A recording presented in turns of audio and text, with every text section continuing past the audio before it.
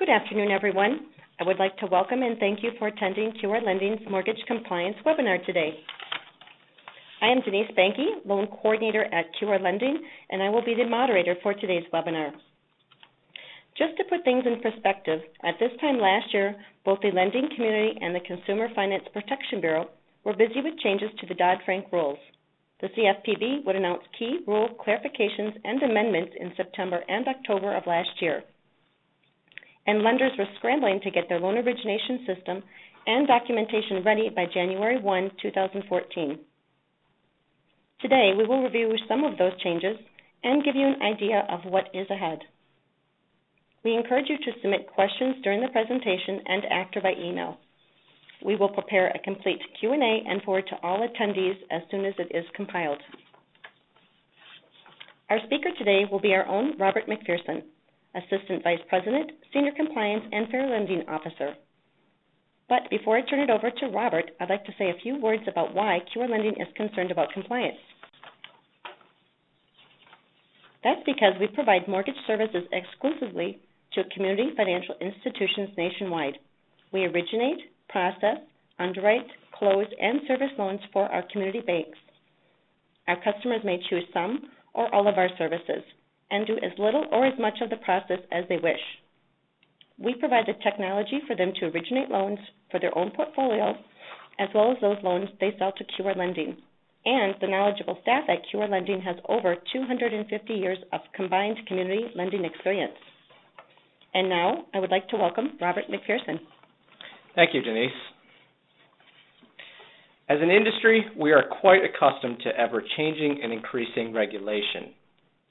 I don't know that any of us could have foreseen the volume and complexity of the regulations that would be generated by Dodd-Frank.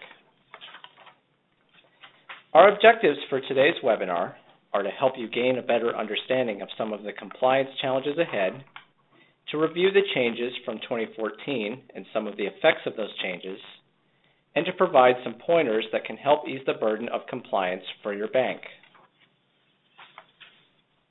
Today's topics will include common third-party compliance issues, including joint intent and the new early disclosures, a brief recap of the Dodd-Frank changes from January of this year, the combined good faith estimate and truth in lending disclosures, and upcoming proposed changes to the Home Mortgage Disclosure Act.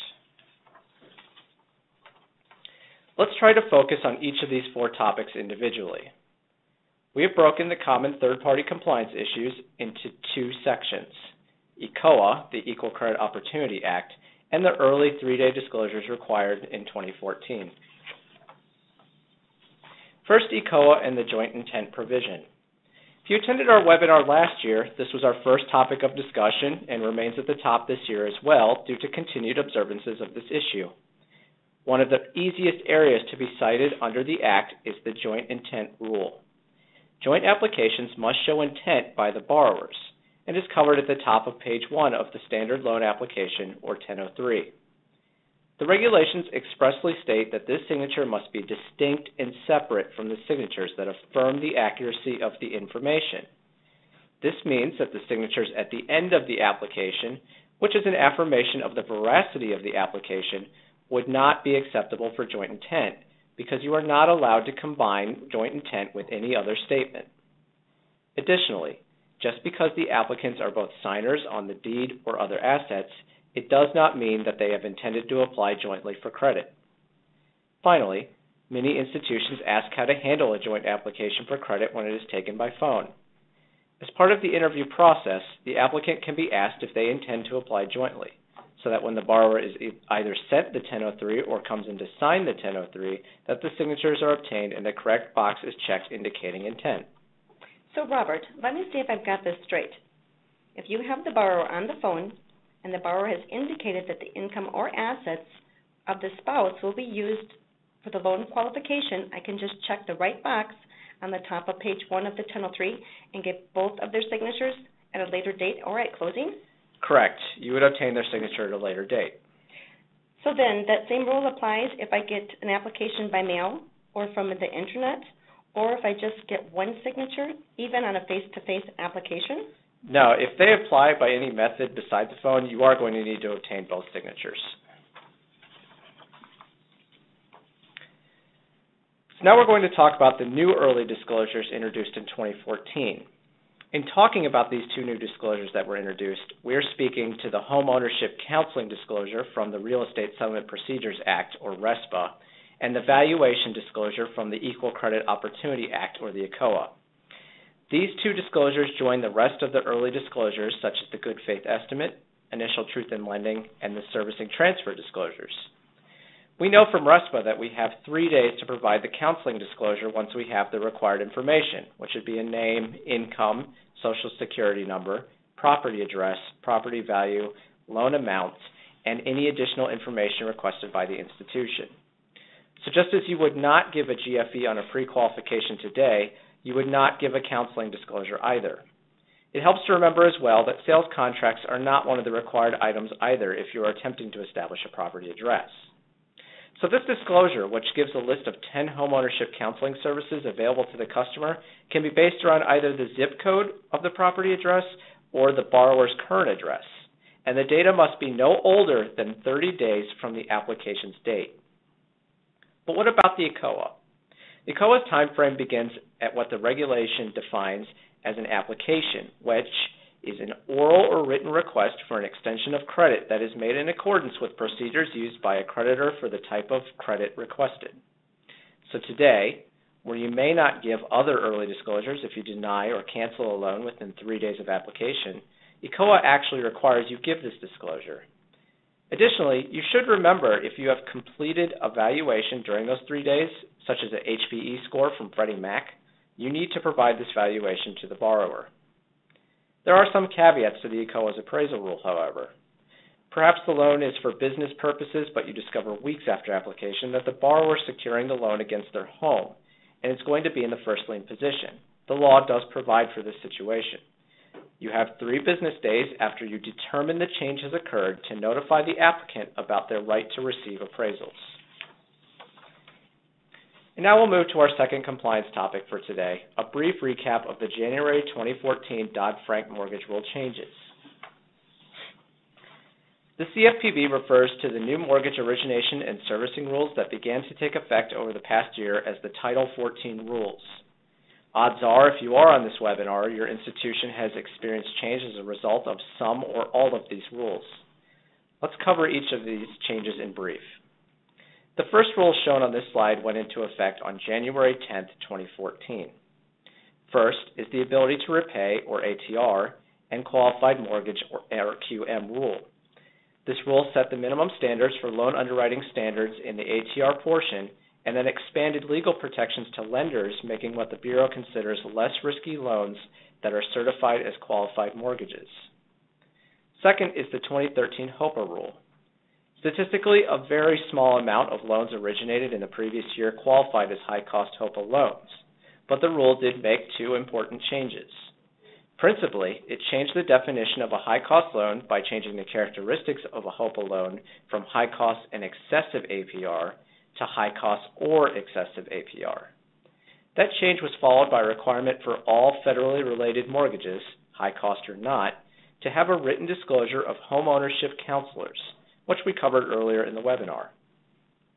The third rule, which took effect, was a series of changes to loan originator compensation rules. These changes defined what is acceptable for loan originator compensation, compensation between lenders and brokers, as well as the prohibition of financing credit insurance, and a change which took effect in 2013, eliminating mandatory arbitration clauses from mortgage loan documentation. The fourth and final rule from January 10th were a series of changes to TILA and RESPA for mortgage servicing rules. While there are too many changes to cover here, the main points of change dealt with loss mitigation, formal establishment of servicing policies and procedures, and error resolution or information requests. On January 18th, the final 2 mortgage rules for 2014 came into effect.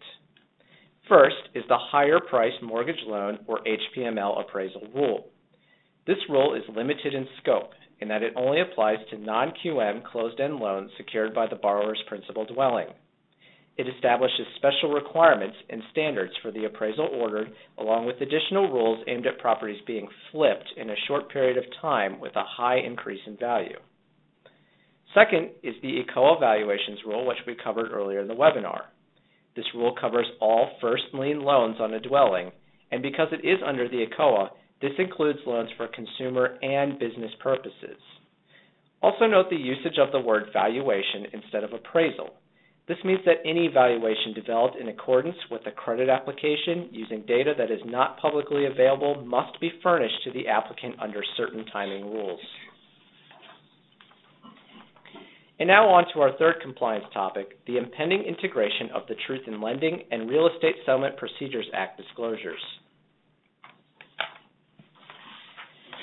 Mandated by the Dodd-Frank Act, the new integrated TILA and RESPA rules ends an over 3 decades old practice of requiring 2 different sets of disclosures to be provided to consumers applying for mortgages.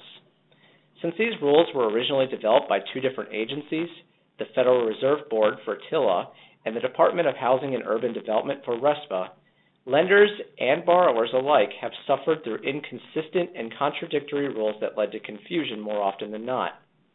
To end this confusion, the CFPB has been working with the industry and general public since mid-2012 to create new disclosures and rules that end the discrepancies and bring consistency to the mortgage disclosure process. So for applications received on or after August 1st, 2015, the CFPB's new rules will take effect, designed to eliminate the confusion by combining the 2 regulations forms into one set of disclosures for estimates and another set for closing. The loan estimate is created by retiring the good faith estimate and initial truth in lending disclosures. This new form operates under many of the same rules as the disclosures it will replace, which we will address shortly. The closing disclosure is the replacement for the HUD-1 settlement statement and the final truth in lending form. Much like the estimate, it inherits many of the rules as the disclosures it is replacing, and we will also cover the highlights of those changes. We will start with the loan estimate disclosure, and to do that, we have to address an important change to the regulation. This change concerns the definition of an application. If you look at the list presented, it should be very familiar because it is what RESPA is now, but there is one major change. Whereas RESPA today has a 7th information item that is up to the discretion of the lender, the new definition of application does not.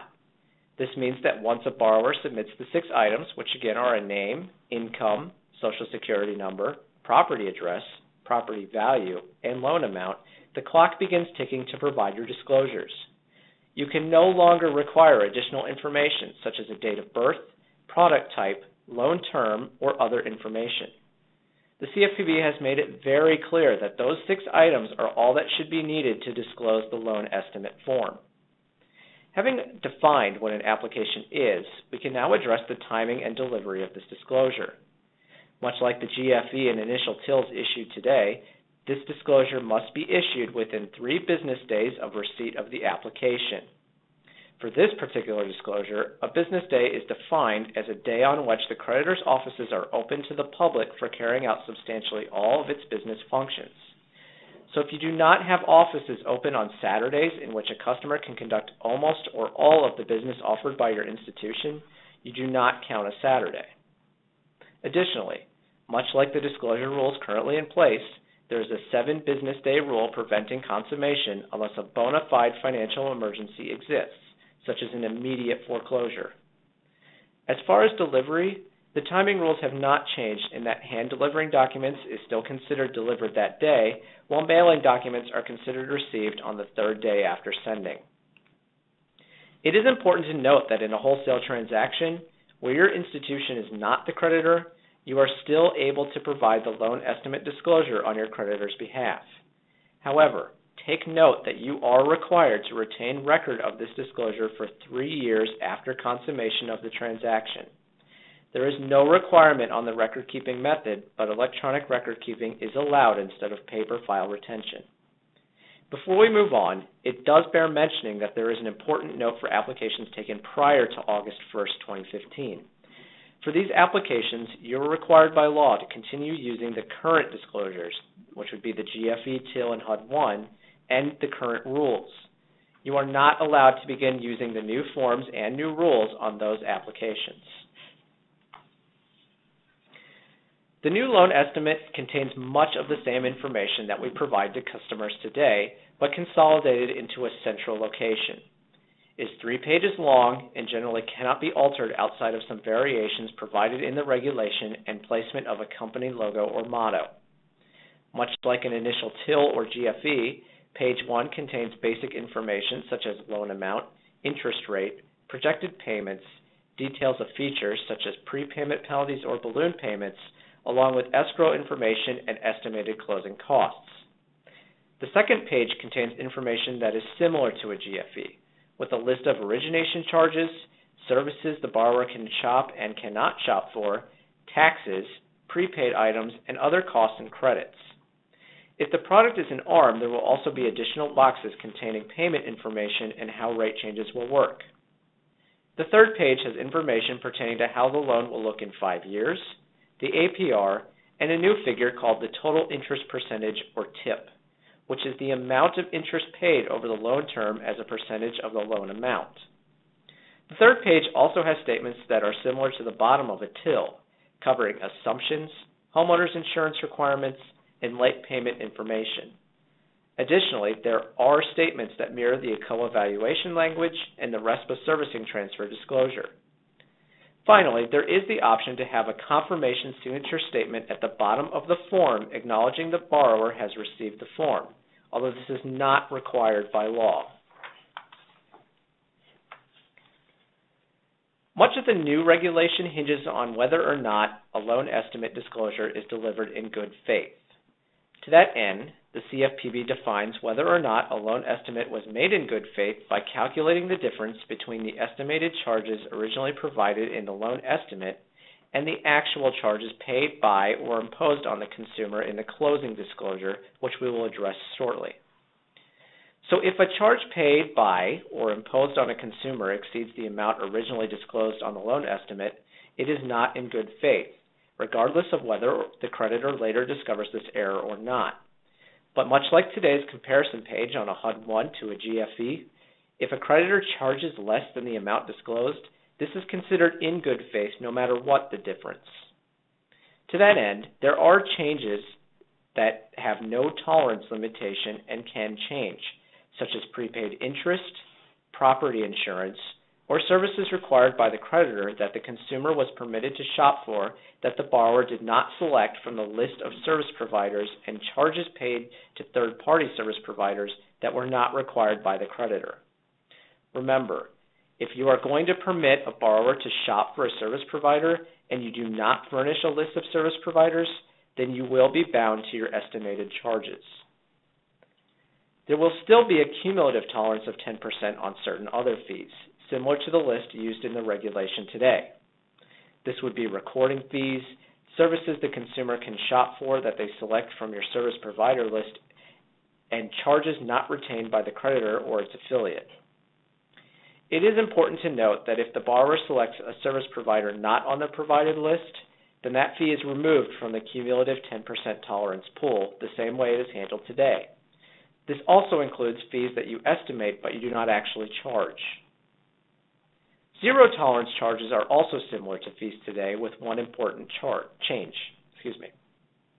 Origination fees, or those fees paid to a broker, creditor, or affiliate, and transfer taxes continue to be zero tolerance. But now any fees paid to an unaffiliated third party that the consumer was not permitted to shop for are included in this category. Remember that pass-through fees paid for bona fide third-party charges are not considered a fee retained by a broker, creditor, or affiliate, and thus not an origination fee. If a loan should happen to close out of tolerance, the creditor must refund the excess no later than 60 days after consummation. The reimbursement calculation is identical to today's RESPA rules. Zero tolerance reimbursement is any amount above the disclosed estimate, and 10% tolerance reimbursement is the amount above the 10% tolerance. However, much like today's process, there is a way to issue revised loan estimates that help to keep the loan file in tolerance and in good faith. So in order to close a loan in good faith, the CFPB has outlined a system similar to the existing changed circumstances as we know them today from RESPA. These changed circumstances continue to encompass a rate lock, when an estimate expires because the consumer did not express an intent to proceed after 10 business days, or changes requested by the consumer. This last item is important. If the consumer requests the changes to the terms or settlement of the loan, it is usually permissible to redisclose. Creditors will still be able to issue revised disclosures if the eligibility of the loan changes. This includes situations related to the consumer's ability to qualify, such as the discovery of incorrect income in the underwriting process from the application, or if the appraisal indicates a much lower home value than used in the estimated disclosures. Anytime there is an event beyond control of the parties involved, a redisclosure is usually permissible. This would be for natural disasters, such as tornadoes or earthquakes directly impacting the consumer or the transaction, or if a title business underwriting the loan goes out of business while attempting to underwrite the title, or if newly discovered information, such as needing a more enhanced appraisal, comes as a result of the initial appraisal. But when is redisclosure not permitted? The CFPB makes it clear that even if you have a valid reason to redisclose, it may not be permissible to do so. Remember, redisclosure is so that you can meet the definition of in good faith. So if the changed circumstance is valid, but it is to lower the estimate of charges, or it is a raise in charges but still within the 10% tolerance for fees from that category, it would not be valid to redisclose. The only changed circumstance that does not require a justifiable reason for redisclosure is if the loan estimate had expired 10 business days from issuance due to consumer inactivity. Similar to today's timing rules, any revisions must be delivered or placed in the mail no more than 3 business days after the changed circumstance occurs. When it comes to consummation, the borrower must receive any revised loan estimate no later than 4 business days prior to consummation. This means if you are sending it by mail, you would need to provide it 7 business days before consummation. Note that if you send these by mail or electronically, and you can prove they received these documents on a certain date, that would supersede the 3 days in the mail rule. One last mention before we move to the closing disclosure. If you have already issued the closing disclosure to the consumer, you cannot issue a revised loan estimate. If a changed circumstance occurs in the 4-day window, the closing disclosure can reflect the changed circumstance, and if it's later than even that point, the closing disclosure provided at consummation can be updated. Now that we've covered the loan estimate and how to update it and keep it in good faith for the closing, we will now address the closing disclosure. The closing disclosure replaces the existing HUD-1 and final till to consummate the transaction. Much like those forms act today, it is expected to contain the actual terms and costs of the transaction and be accurate. The new document is 5 pages long and cannot be altered too much from its original format. The first page contains general information and loan terms and payment information, along with the costs at closing. The second page looks very similar to page 2 of a HUD-1, but instead of the lines such as the 800s or 900s, it is broken up into the same sections as displayed on the loan estimate to allow the consumer to compare. The third page contains the cash to close calculation along with credits and generally contains information that used to be found on page 1 of the HUD-1 for the summary of transactions. The fourth page is very explanative over different loan disclosures such as demand features, assumptions, late payments, and an explanation of escrow accounts and ARM information if applicable. Finally, the fifth page contains all the calculations you would normally find on the final till, such as the APR, total payments, finance charge, and amount financed, along with the previously mentioned new field, the total interest percentage. Also on the fifth page is a table containing contact information for the lender, mortgage broker, real estate broker for buyer and seller if applicable, and the settlement agent along with relevant NMLS information where applicable. The new regulation also establishes a new 3-day business waiting rule before consummation where this disclosure must be provided. The timing and delivery rules are similar as established under the loan estimate, varying depending on physical delivery or placing the disclosure in the mail. However, Business day now includes all calendar days except Sundays and federal holidays. This 3-day period can be waived, but like the loan estimate disclosure timing waiver rules, it must be for a bona fide financial emergency, such as an impending foreclosure. A note on multiple borrower transactions.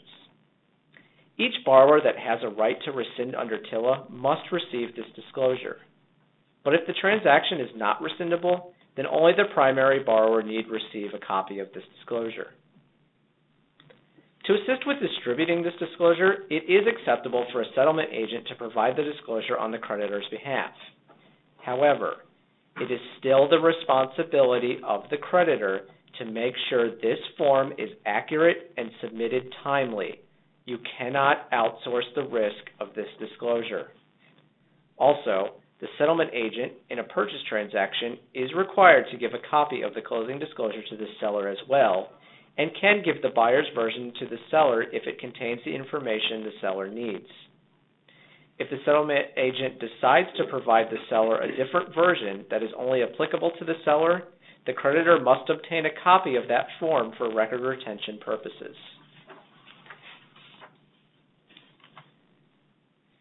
Similar to issuing a revised TIL 3 business days prior to consummation today, the closing disclosure is bound to the same rules. Under the following conditions, a new 3-day waiting period would be triggered if discovered during the first 3-day waiting period. If the disclosed APR becomes inaccurate, which is defined further in TILA, if the loan product changes, or if a prepayment penalty is added. For all other changes that were not previously listed, any corrected closing disclosure can be presented at consummation. But be aware that customers do have a right to review their closing disclosure 1 business day prior to consummation. The form presented to the consumer must be as accurate as possible at the time the consumer makes the request. Creditors can work with the settlement agents to permit them to view the disclosure. But even after consummation, the creditor may be required to issue a new closing disclosure to the consumer.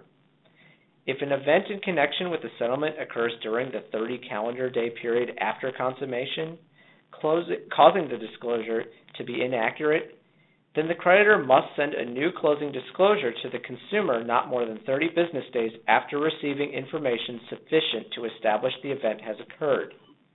Additionally, as discussed on the loan estimate disclosures, any tolerance cures must be reflected in a new closing disclosure no later than 60 calendar days after the violation occurs.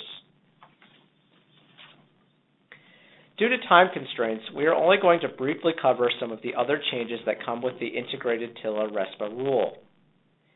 A new form has been created for servicers and is issued as a post-consummation document.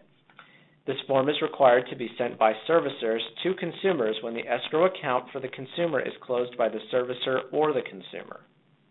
The CFPB has provided example forms on its website of a list of service providers the consumer can shop for and a form that shows a list of service providers the consumer cannot shop for. Record retention requirements are made very clear: 3 years for loan estimate forms and 5 years for the closing disclosure forms. That is 5 years from consummation. Finally, this rule does not apply to HELOCs, reverse mortgages, or chattel, those being loans secured by a dwelling that is not attached to real property such as land. And lastly on today's list of compliance topics, the Home Mortgage Disclosure Act, or HMDA. Recently released by the CFPB and striking terror in the hearts of lending data reporters everywhere is the changes to the Home Mortgage Disclosure Act. Before saying anything on this topic, it is important to note that this rule is only in the commentary period. That is to say, it is not the final rule. There's a lot of fear and misconception about this change, but the CFPB is trying to get opinions and comments from the industry and public about HMDA data should be expanded to be useful. And the expansion does stand to be great. If you report HMDA now, you know that it can be a pain getting the 35 or so fields you have to report correct. But that could expand into over 100 fields per loan depending on what changes are finalized in the rule. The good news is, if you currently report what is referred to commonly by regulators as HMDA plus data, then these changes may not be as severe as you think. There are, however, a lot of concerns by public and industry alike that too much data will make it possible for individual consumers to be identified from what should be largely anonymous data. As we await the final rule, it is most likely safe to say that this rule will most likely not take effect until at least 2016. After all, the integrated tiller RESPA rules debuted in mid-2012 and are not going into effect until mid-2015. More time, or perhaps another webinar on this section alone, may be warranted, but we must leave that for another day. Okay, so let's recap the 4 topics that we've covered today. First, common third-party compliance issues, including joint intent and the new early disclosures. Second, a brief recap of the Dodd-Frank changes from January of this year. Third, the new combined good faith estimate and truth in lending disclosure. And fourth, upcoming proposed changes to the Home Mortgage Disclosure Act. In summary, there are a few ways to cope with the changes coming in the next year. It is always good to be proactive with your software vendors and see how they are planning on dealing with these changes. As was evidenced in 2010, you cannot always rely on your technology provider to just update your processes for you or to follow the regulations the way you would need them to. Another point to consider is that these changes discussed today are not secondary marketing dictated items.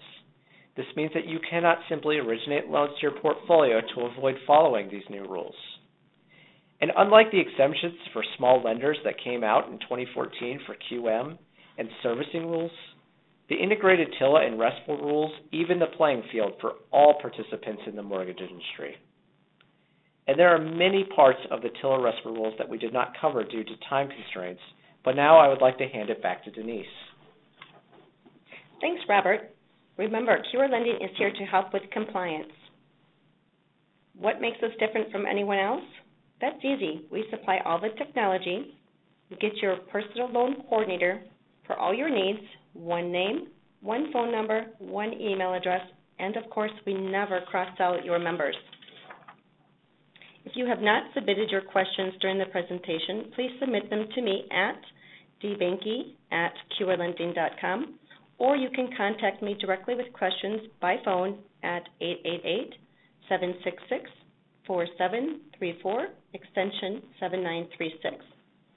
Once we have compiled all of the questions and answers, we will be sending them to all of today's attendees, along with a link to the CFPB TILA RESPA implementation page.